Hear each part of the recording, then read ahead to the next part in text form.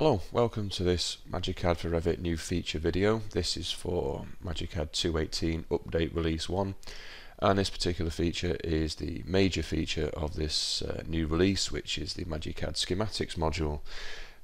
This is actually an independent module in its own right. As you can see here, it's in the ribbon as its own tab there, and in this tool the whole idea of this actual feature or particular module itself is that the user can now link schematic items as shown here on the screen, so anything in the schematic in a drafting view, to the model.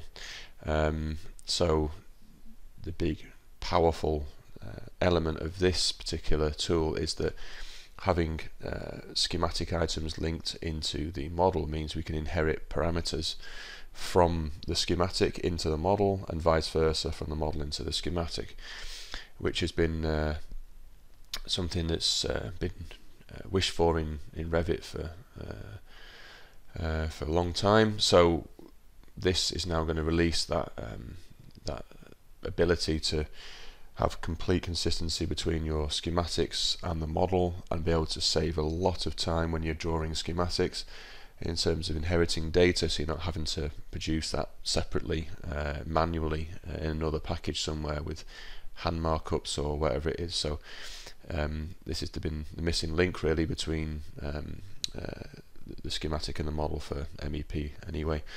So in this new tool we have these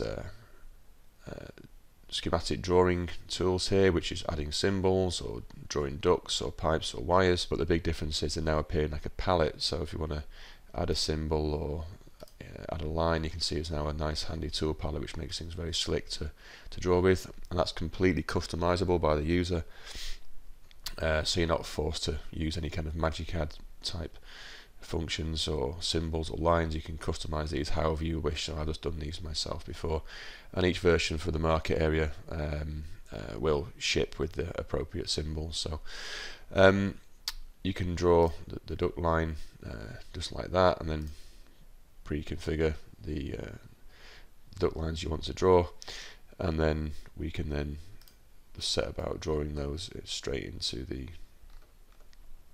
the model as like so. You can see that draws the supply in there, and then we could continue that with the chain command, or just click create similar and we'll just be able to draw another line like that, and that'll complete the sort of supply ductwork to that grill there. So that's a very basic duct drawing line, and then we can also add the symbols in there. So I want to put a say an extract grill on there. I'll just go to my symbols, so click schematic symbol, and then I go to my ventilation tab, and there's my extract grill, which I want to stick on there. So I'll stick it on the end, and you'll find that these little blue dots on here, you'll see they're really quite handy because they're like snaps. So we've programmed these symbols so that it'll snap, so you can see it snaps directly to the end, so you're not having to shove those around later or use the align tool all over the place. So it makes things a lot easier to draw with. So once you've drawn the schematics, there's nothing new there. That was, apart from the palette, that was as existing in MagiCAD common tools before. But the key thing here now is the ability to link. So what we need to do is create a link between objects in the schematic and create objects linked in the model. So these tools here, so you can see here we've got create link, we've got unlink. You can imagine that one just creates the link between the two, one disconnects the link. Zoom to link object will just zoom directly to the associated linked object in either the schematic or the model, depending which one you're in. Map parameters is just a way of creating a configuration file, so you can map parameters between the two, schematic and the model together, and then synchronize will actually populate the parameters as required. So at this point I'm just going to show how to create a link. So if I just show you, there's my model, you can see on the right hand side, and I've got a supply and extract system which is kind of represented by this schematic here.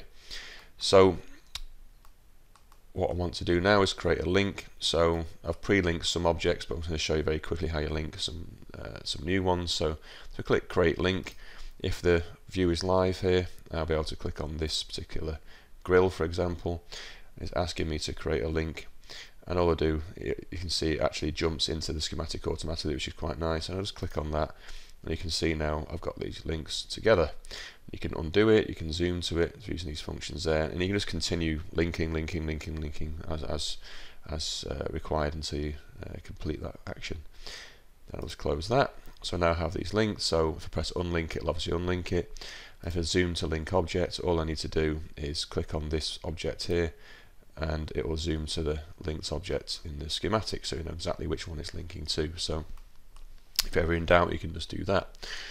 The next thing to do is map some parameters, which if I click on there, you will see that I have some pre-configured mapping. But very briefly, if I want to create, for example, for this supplier device, I'm just going to set the numbering system to match the model into the schematic.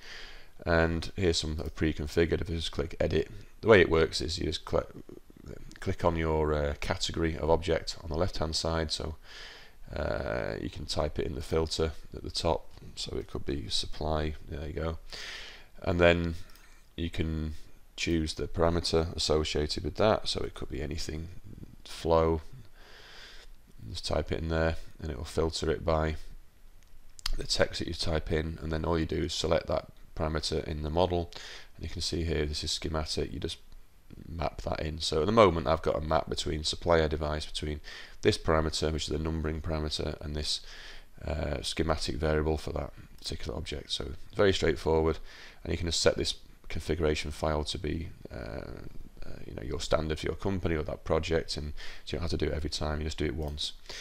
And then once you've done that and the map parameters, you can see that we actually have the ability to synchronize these parameters.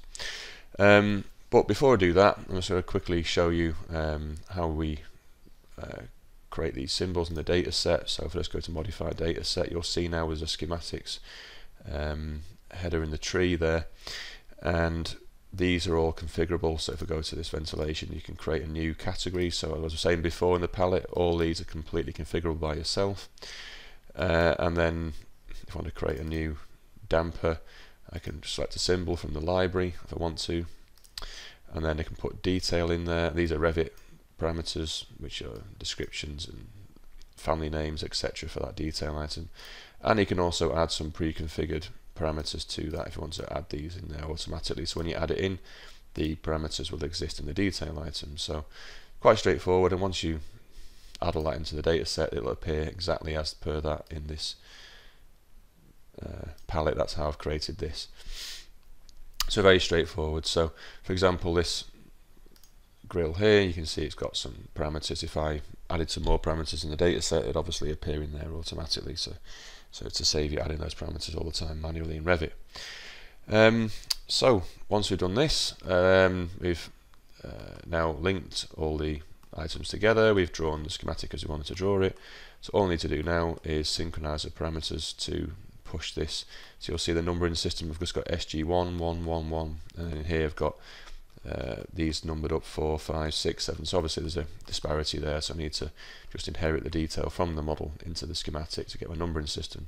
So I'll just go to schematic, then synchronize parameters, and then you can say whether to do select objects individually as a group. I can do the current view, so I can do the whole view that I'm in, which is the schematic, or I can do the whole project at once.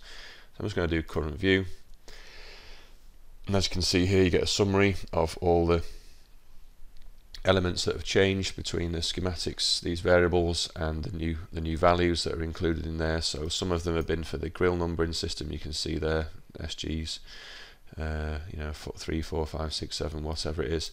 And I've also got a duct properties element also updated as well. And you don't have to update them all, you can choose which ones you want to update, but in this case I'm going to update them all, accept changes, and you can now see that it's where that was previously blank, it's now populated my duct in the schematic, the line to exactly the same as the model, because it inherited the values from there, and you can see that all these have now changed from SG01 to 3, 4, 5, which is exactly the same 3, 4, 5 in my model.